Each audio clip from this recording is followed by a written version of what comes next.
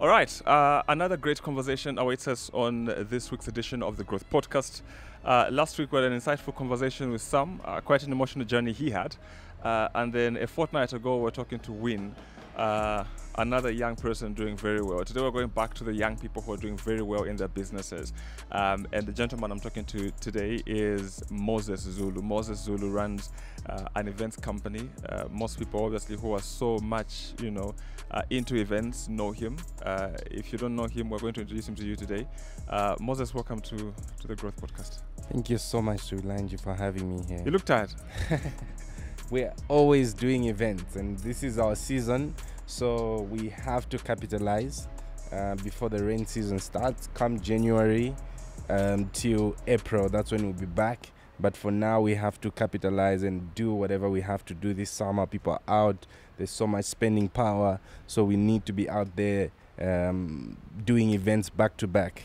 All right. Yeah. Okay, so tell me about your events company. How did the whole company start? The whole company started in 2016. I used to work for a marketing company. But I used to share a lot of my event side of ideas, but they were not taken more serious. So I thought I could work on my ideas and see how they can work. So 2016, 2017, 2018, I said, you know what, let me get into it. That's when I now formed Digital Events full-time, registered it at Pakra, ZRA. It was just me and my friend. At the time I had a green Vitz. So it was just me, my friend, and the green Vitz. And then, it started just there. We used to, even if we had nothing to do, we woke up every day, every morning, we go out there to look for something to do. The journey wasn't smooth. It's been quite hard, but, we've really pushed really hard for us to get here. All right. Talk to me about your background, first of all. Where'd your passion for events come from? And how then did that begin to work for your business? I wanted, it's a funny story. I wanted to be a pilot, actually. I didn't know that I'll enter into events and marketing. And then my sister introduced me into events and marketing. And then I fell in love. It felt like work, but it never felt like work. It was play, but at the same time you're working. So it was always fun, meeting new people, a lot of exciting events, experiential events, seeing people happy. I think at that moment I knew that, this is my space. I have to own it. That's how my passion grew for events. Every time I do something, it just gives me that morale and motivation to do more because of the passion, the brands that I get to work with. We get to work with amazing people across Africa. So much, so it's just quite been amazing, just learning from different people across Africa, working with amazing brands, multinational brands, and it's been quite amazing, and the passion grows every day. All right, I want us to go back to the very beginning. You mentioned you left your marketing job, yeah, and started your events company with your friend and your Vitz. Are you still with your friend, by the way? Yes. You're still together. Okay. Talk to me about your first client. Yeah. Like you leave, because most of the time, most people are scared to leave their jobs to be on their own. Talk to me about your first client. You leave, and then what exactly happened? I think my first client, actually, going back to my friend, when I left my job, I drove to my friend's house in Woodlands, and I told him, look, I've left my job. And then he told me, oh, wow, that's something I never thought you'd do. And then he told me, oh, Clio is doing a closet giveaway. He saw it on Twitter. And then we said, okay, cool, I have nothing to do, let's drive there. And then we drove there. We met Clio there. She was doing a closet giveaway. Then, I went to interact with Clio. And then I saw, what, this is someone maybe I can work with. Then I approached Clio, but she was leaving the country then. She came back, we sat down, we met, and then I told Clio, you know what, I have nothing to do right now, I want to be your manager. And then Clio was, okay, cool, but let's give it a shot. We did an event with Clio. I think that was my first client when I left my job. We did an event together called Valentine's with Clio Ice Queen. It was pretty well. It went well. And then Cleo really loved it, and then we started working together with Cleo. We did a lot of amazing stuff together.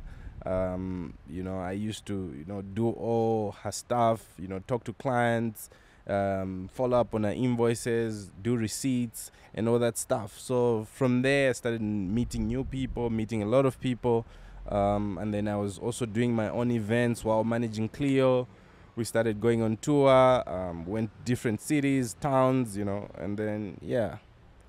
So where'd you get the confidence to just approach someone and tell them how to be a manager? Did you have any experience managing artists? No, actually, it was my first time. But I had no choice.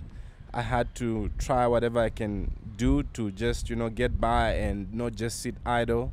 I had to put myself in the space that I wanted. Cleo she is in the entertainment business. I wanted to be in the entertainment business. I thought it would be a good way of me, knowing more about, other businesses in the entertainment business. You get to work with different event companies, event managers. I thought at that point it would be a good way for me to enter and know more about the events industry and marketing. All right, that sounds interesting. And so at the time, did she have a manager? No, she didn't. Oh. So it was I was timing. At the right at the right time. It was the right time, and then I showed up. Okay. Yeah. And then how was the transition? Because look, yes, you got to manage an artist. Yes. But that was not your initial plan. So yes. for you, that was basically an entry point. Yes. Talk to me now about how did you really go commercial? So in Woodlands, we started now. We had a small one-room office, I remember. We had a graphics designer, and then there was me, and then my other friend, Boston. So that's where we started. We'd go maybe to Zambia breweries. We'd come up with nice plans and then ask for their support. Zambia breweries is always, supporting young entrepreneurs. It was a good start for us. We did quite some nice events. From there, we did more events and more events. Networking. I started a networking event called Entrepreneur Startup Guide. That was the bridge that I wanted to create between... The one that you guys have, is it the Quorum? The Quorum. That's your event? Yes. Oh, I never knew that. Yeah, I wanted to create a bridge between CEOs and young entrepreneurs. And I thought it would be a good way for me to get into the corporate world, by engaging these CEOs and captain industries. And then I started inviting. Our first one was Mr. Wali Mulewa from Impact Media. He came, shared some, important tips on how to be good entrepreneurs.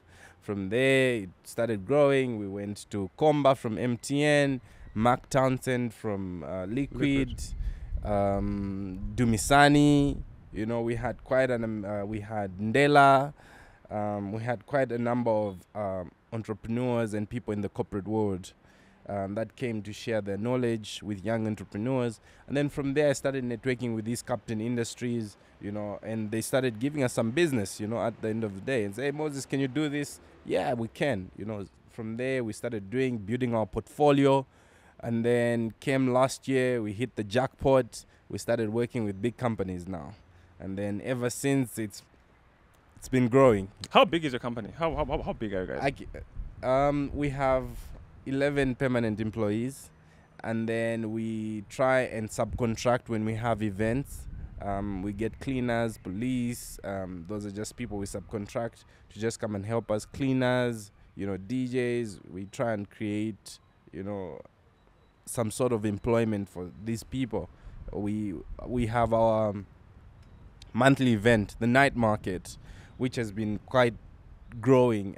We had one last week in Livingstone. First time, it did pretty well. But our constant ones that have been happening is Kitwe and Lusaka. So every time we have these, we subcontract a lot of young entrepreneurs, young people, just to come and work with us. In terms of the company, it's really grown. Looking at where it started and where it's growing, yeah. And how many years has it been? The growth, it's been now, I think, 4 years, but the growth has been quite big. The growth has been quite big. Talk to me also about your background. your education. Yes. What education did you do? I grew up in Kanyama, actually. We used to stay in Kanyama. I did my primary school from grade 1 to 7. There's those Tumakomboni private schools. It was called Mukwas Education Center. That's where I did my primary school. And then when my dad died, we moved to Kabwata.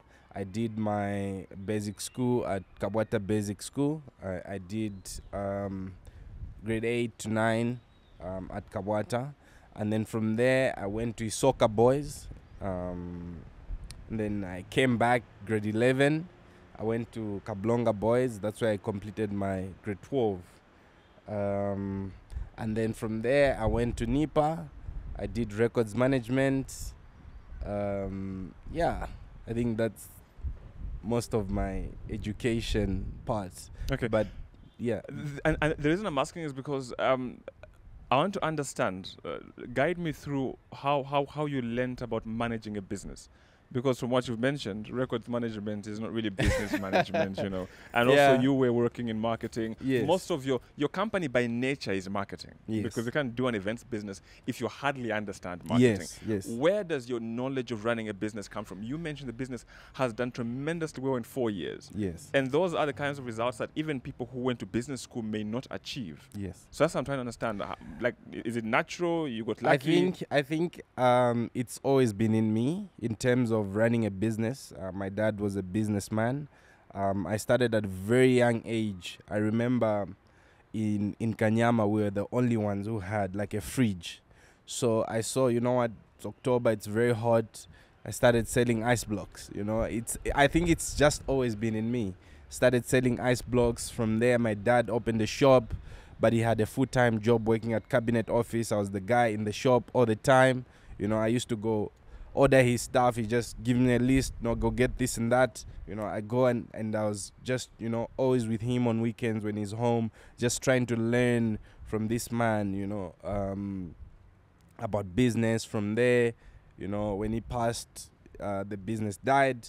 But after I finished my school, immediately I finished my school, my sister introduced me to a Zimbabwean man, Mr. Patterson, who I used to work with. I think I learned a lot also from him in terms of marketing, running a business, you know, because I started as a promoter or as an in-store promoter person, but from there I became a supervisor, and then I became a project manager in a short period of time, because he saw my skill of you know, business management and working with people. You know, he would leave the country and, you know, say, Moses, run an activation. I'd run that activation, you know, perfectly well. And then from there, I started learning more from him, you know. And then ever since, you know, I meet new people, ask them about businesses. Like I said, we started the Entrepreneur Startup Guide, learning more from these Captain Industries, you know, just following them, what they do, how they run it. Yeah, I think I've learned more from, you know, from the street and these people that I've met along my journey than I've learned in school. But, you know, it's been quite amazing. What do you think has been behind the success of your business? I think a lot of hard work, a lot of support from my family and friends, my team. You know, I have an amazing team. I can't even thank them enough, because they are always on the ground. We're always working. My family, they're always supporting me. My sister, you know, they've given me a lot of loans that I've never even paid back, because we've done a lot of events. Maybe some have failed, you know, but they've kept on supporting us. My mom, you know, she's always been there for me. I think that has led to the success of our business, because, you know, family is always behind me. Okay, so you mentioned that you've had some failed events. Talk to me about those ones. How was the experience? I'm sure, because you can't tell me that from the first event it was banger after banger. No, actually, you know, we've had quite a number of failed events. A lot of people maybe rip you off. But I remember there was an event I did at Fox and Hound. Only my family came, you know, and I was just like, wow. We lost quite a lot of money there. I was starting out. I never had a lot of knowledge about events and marketing, how to market events. Yeah, so we've had quite a lot of, losses. Maybe you do business with your friends with verbal agreements, and then at the end of the day you make money, they rip you off. All those are losses that I've learned, along the way. And it's always important. I'm reading a book called The Mafia Manager, and there's one of my favorite quotes in there.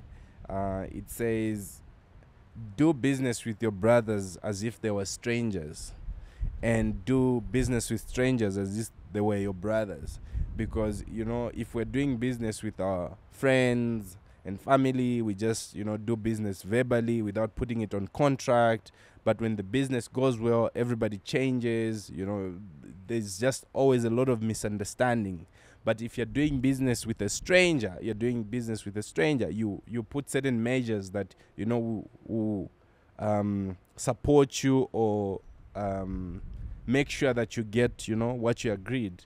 So it's always very important when you're doing business with people to always put, contracts, stating all the objectives clear from the beginning, from the get-go, so that you don't get bent. At the end of the day, you've put in a lot of effort, a lot of work, and then somebody, just rips you off. It really, really throws you off. If I have an event, if I organize an event and no one shows up, it's over. Good point. Because I remember someone the last time I was talking to maybe, and they told me, that thing where you sell phones, and 1 week down the line, haven't sold anything, just sold a pouch. Good point. And you're asking yourself, are we going to thrive in this business? Yes. You have an event. So ideally, how many people did you plan to have at that event? I was looking at maybe having 300 people. And only your family showed up? Yeah, only my family showed up. At a time like that, what is running in your mind? Because obviously I think what has always been running in my mind is that my calculations are always correct, that I'll make money someday, some way. And, it's always, I never saw that I will never make money. Even if I don't make no money, but in my head, it's always showing me that your calculations are right. Maybe something went wrong. Maybe the weather or something. I don't know. In my mind, it just kept on saying, you know what, Moses, you'll make money. Keep going, keep going. That drive that I had, and I said, you know what, this is my space. I just need to go back to the drawing board, re-strategize, and go back again. Again, what has been comforting me, in my losses is my family. They always say, you know what, one day to work out for you, just keep on going, keep on pushing. We're always there for you. We'll give you the support you need. My mom, whenever I need money, she say, hey, Moses, I remember I was doing Colorfest 2019. I had paid a down payment to the venue, and then we were supposed to go set up. And the venue said, you know what, Moses, you won't set up until you clear this 15,000 kwacha. And then, I had no money. I had to pick up the phone again, call my mom. Luckily, she said, where you come to my office, come and get the money. It's such, cases whereby your family is always supporting you, and it gives you that drive to keep on going and keep on pushing, and one day it will really work out. Just this year we've had the biggest color fest in the country, 8,000 people. If I gave up, I wouldn't be here. So it's all the support that I got from my mom, my sisters, my brothers, my family, my friends, the corporate world, that has kept me going to get me here. It's been our biggest year this year. The night markets have been flourishing. The Color Fest, biggest Color Fest in the country. We have, a lot of clients from South Africa that we're working with right now. And yeah, I think that has kept me going. And, on the subject of family, have you ever had some members in your family who say, look, it won't work, no one came, go back to school or get a job? Have you ever had someone just whisper those things in your ears? Not really, I wouldn't say, but my mom is into the corporate world, and she's always saying, I think a job would be better for you. But I told her, Mom, I can never get rich being an employee. I don't think that's me. For me, I want to define all the odds. You know, what's the worst that can happen to me if I never had a job? You know, I used to have this comfort, like, okay, cool, my mom is there. You know, I'll go home, eat shima, sleep. You know, there's a roof over my head. I think it's worth taking the risk, you know, and being an entrepreneur and being my own boss, defining, I don't have to report to anyone.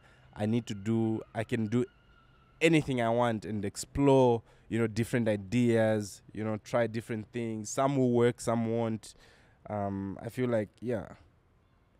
And the employees you mentioned that you were a very good team. How did you find them? Because for most people, they have good businesses, but the businesses collapse because you employ the wrong people. Yeah. People that don't either appreciate your vision, or people that are just stone cold, you know, like they're still, you know.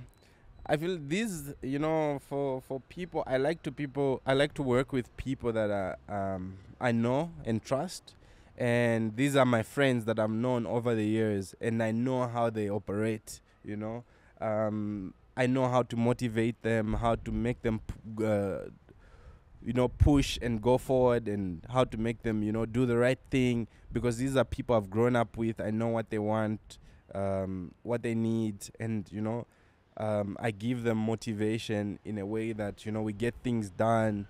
So, yeah, I think getting the right team, it's always really hard, but, you know, you have to try and see in your circles the people you've grown up with, you know, bringing them in the business, you know, making them understand. I think it's always easier like that to work with people that you know and trust to move the business forward than bringing in people that you don't know, their character, where they come from. I think it's always difficult, but for me, what has been, you know, that has helped me is bringing in my friends, family, and, you know, other people that I've seen, you know, in other businesses, you know, and try and poach them and say, look, come and join the winning team. It's a young team.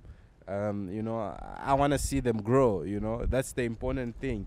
Seeing my employees or people that I work with grow is the important aspect, you know, of motivating your people, you know, because, you know, I don't want them to work for me forever. I want them to grow, and if possible, you know, be entrepreneurs like me, venture into business. All right. And the other question I wanted to ask you is, you did say it's a young team. Like I did say in the beginning, you are relatively young. Yeah. Do you ever get people treat you differently because you're young, and you feel, if I was maybe 10 years older, you don't treat me like this, you don't talk to me like that? Do you ever get that, especially with the corporate clients that you deal with? Yeah, I do get that. I feel like, you know, they a lot of people, for me, I don't know, they just like me. Every time I walk in a room, you just like Moses Zulu. This is a young guy, you know, he's got the drive, the hunger, you know, he really wants to work. He really wants to push. And that's what the corporate world is looking for. Because a lot of other people, they've done it so many times, the passion has died off, you know, and they're just doing it for the money. But for me, it's for passion. I love to do what I do. You know, I wake up every day. I'm always working every day. I fight a lot with my girlfriend. It's because I'm always working. But now, you know, we understand each other, and, you know, it's very important to get the right partner also, that, you know, you see yourself being with, you know, for the rest of your life. You know, I've got a very supportive girlfriend. She really supports me. She's always there whenever I need her. You know, she's just the best. Yeah, you're campaigning. Now, the other thing I wanted to find out is, in the events business, yes, is there room for more people? Yes, I think there's more room for everybody. And where do you think those who want to go into events get it wrong? Because they want to copy, because you've seen a food market has worked for Moses. You also want to go do a food market.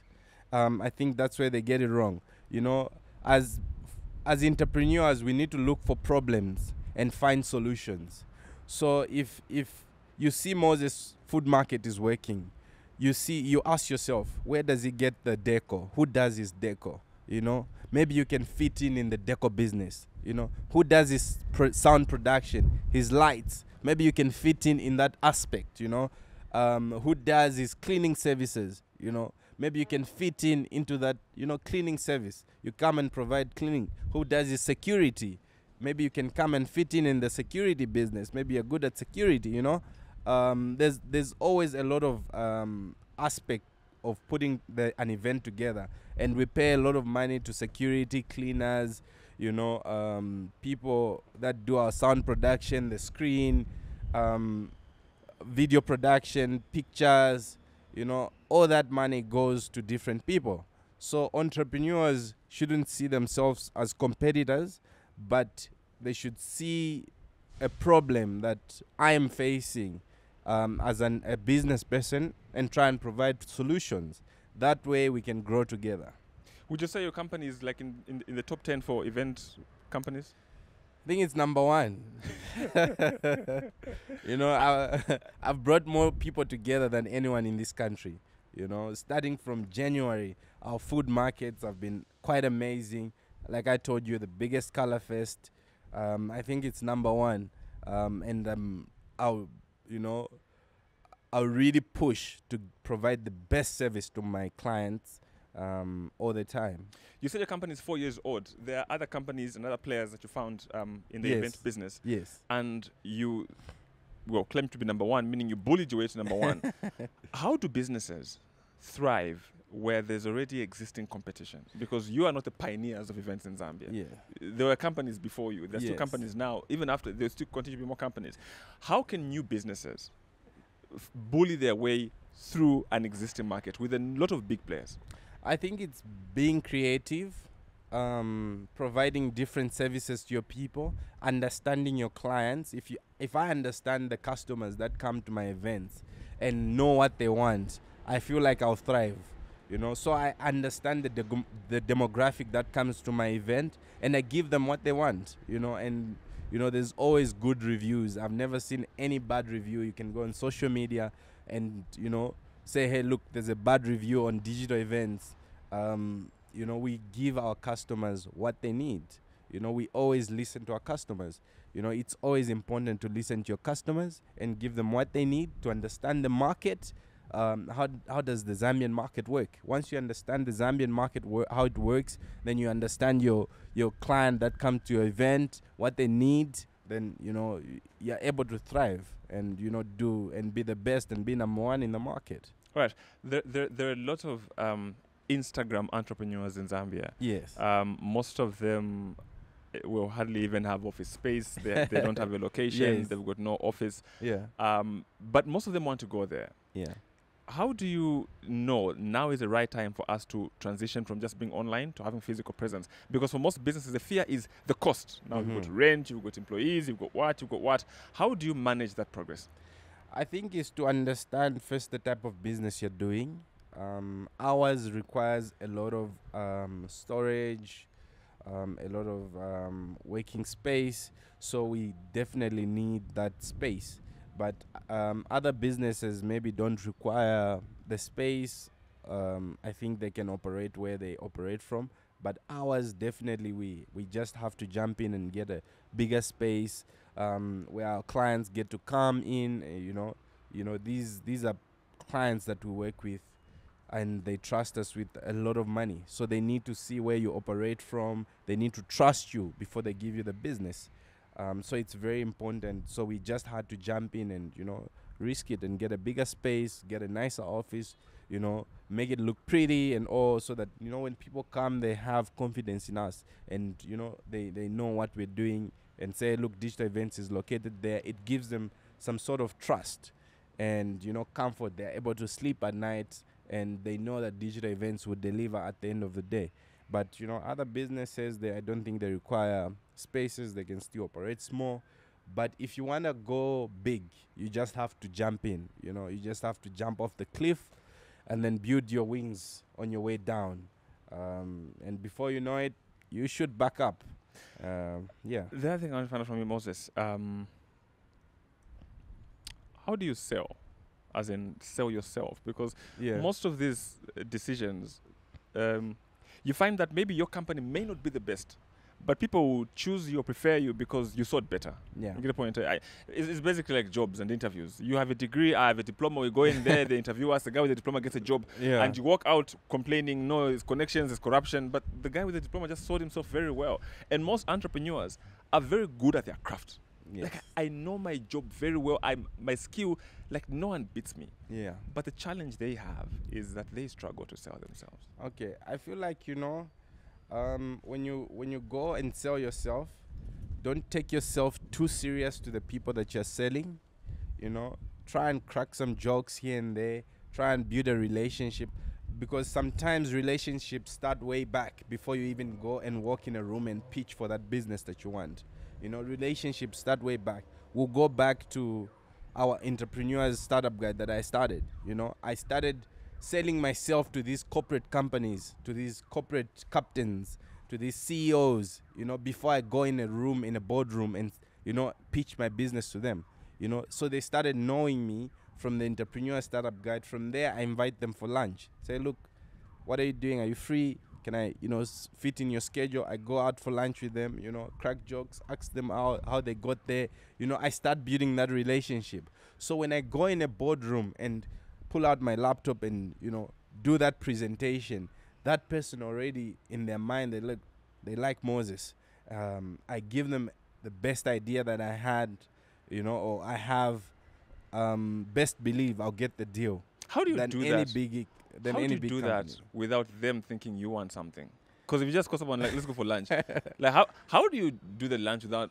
Because nothing where there's no free lunch. Yes, but like I said, I don't know. People just like me. I'm a young guy with a drive, and that's what people like. And you keep saying people like you. How do others get people to like them? I think just how do you build just be in likability? your space, just be in yourself, be in your space, just be you. Don't try and fake.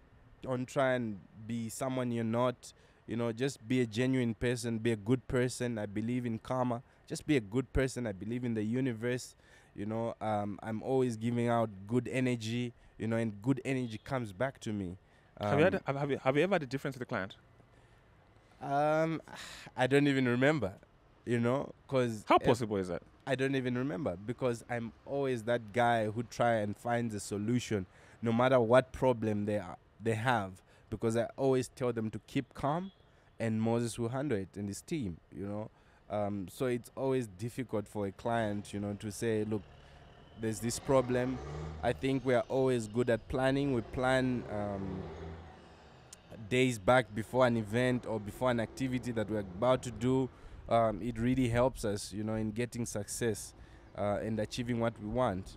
So I think also, maybe I've had problems, but it's just the way you manage them.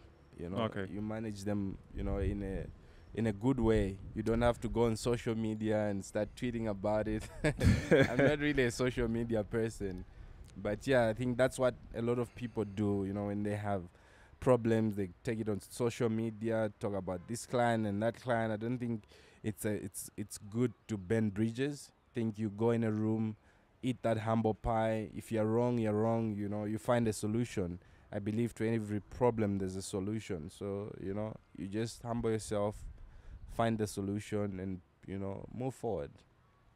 10 years from now, where do you see yourself? I see myself somewhere far, running a very, very big company. What is far? In terms of... Because you know how they say your goals should be smart, measurable, it's the smart goals, time-bound.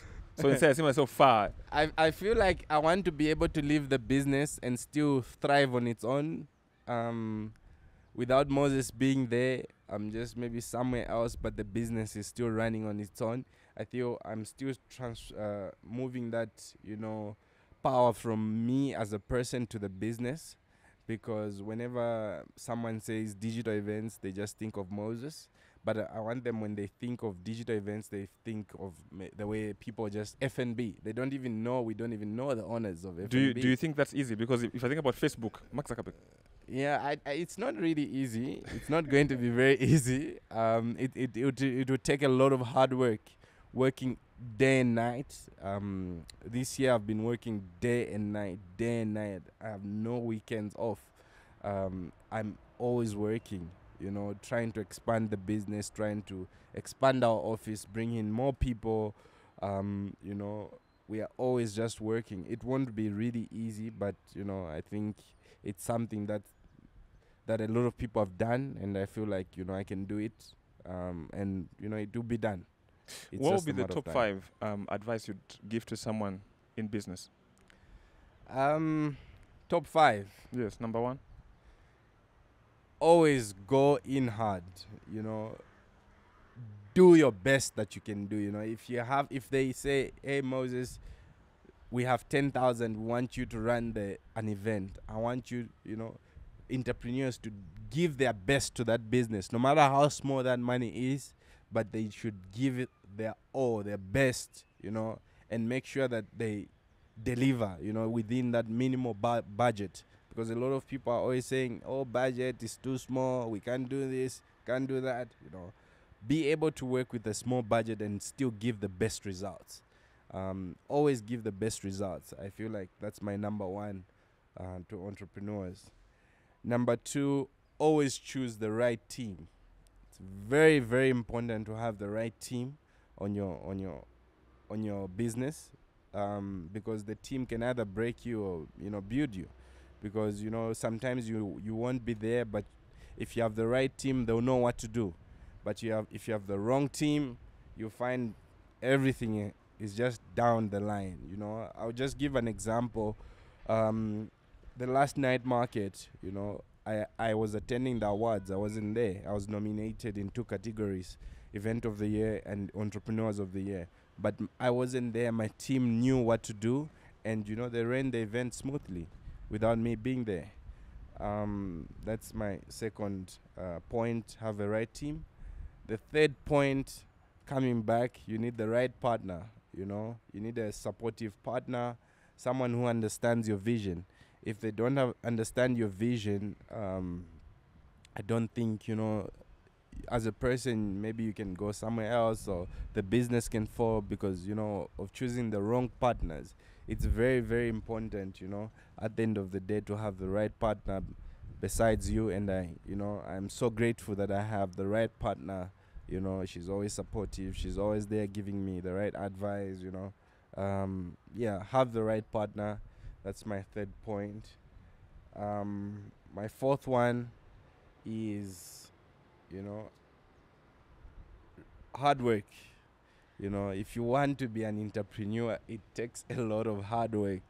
It won't be easy. It's a lot of hard works. I'm always working on weekends. My girlfriend will complain, no, we can't even go on a date. But I always explain to her, look, in the next few years to come, we'll be chilling in Zanzibar or whatever. It's because of the work that I've done, in the past. So I have to, put in this work for us to get somewhere where we need to be, for the company to get where it needs to be. So a lot of hard work needs to be put in there. A lot of, failures will come, but, you have to always keep pushing, keep moving forward, keeping a positive mind, and, your business will grow, because it won't be easy. And you have to put in a lot of hard work. You have to be humble. If you have to move a chair, you have to move a chair. You can't say, no, I'm a boss, I can't move a chair. Me, I'm always there with my team early in the morning, setting up. No one will even know that, this is a owner of the company, but I'm with the team, making sure that everything gets done on time, showing my team how it needs to be done, just to make sure that everything runs smoothly. I think my last point will be networking. Networking is very important to the business. Knowing the right people, knowing the decision makers of companies. For example, you can be pitching for business at FNB or any other company, and then if you just sending your proposal to maybe a junior manager who's not even talking to his boss because they're scared, your business won't go anywhere. But if you know the right people in these right companies, you know the decision makers, you know the who's and who, you network with them, you know them on a personal level, you know what they want, how they want things done, I feel like success will definitely come because you know the right people, the decision makers, you know, and it goes back to networking, you know, knowing where these people hang out, if it's the golf club, if it's private clubs, you know, if it's the gym, you know, following a lot of people, a lot of successful people, you know, what they do in their routine. Definitely success will definitely come and follow you. What's the most amount of money you made from an event? A color fest. Yeah, I'm saying what's the most amount of money you made from an event? I can't disclose. 500,000? More than that, but I can't disclose, you know. 1 million? Close to 1 million? Yes. Interesting. Yeah. Events are quite big business if you handle them well. But you know, like I said, it's a lot of hard work. It's a lot of hard work, a lot of failures. But you still have to keep pushing. And definitely, you know, success will come. Yeah. Thank you, Moses. Thank you so much for having me. Yeah. Maybe we'll start events. You never know. But again, like you said, and the challenge with most people I've learned is because it works for someone else doesn't mean it will work for you. Yes. You know, there's always something that's going to work. After our Color Fest, we went and expanded our, you know, our office, bought new furniture, TVs, equipment, you have to keep on reinvesting the money that you make in events. Yeah, because the last time I was talking to someone, I was like, some businesses want to save money. Like, what would the business be saving? Already I bought a stage, just transporting it from China, they want $10,000. And it's already at the warehouse right now. Imagine. So you have to find $10,000? I have to find $10,000. This guy from Michael Cargo, which shipping company do you use? Yeah, the same guys. Yeah. Me, I thought it would be cheaper. So actually he wanted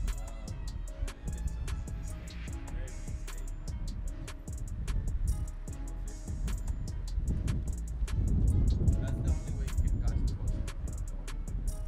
Wow. $10,000. That's like what? 160,000. To bring in the stage. Thank you, Moses, for the time. Thank you so much. We have the pink launch this weekend, so we're going back now. You're going back to Livingston? No, pink launch at the Quorum. I see. Okay. Let's not advertise that. But thank you so much for the time, and I hope you guys got value for the conversation. Tell someone about the video, share it, and leave a comment just to give us feedback on how the conversation was. Thank you. Thank you.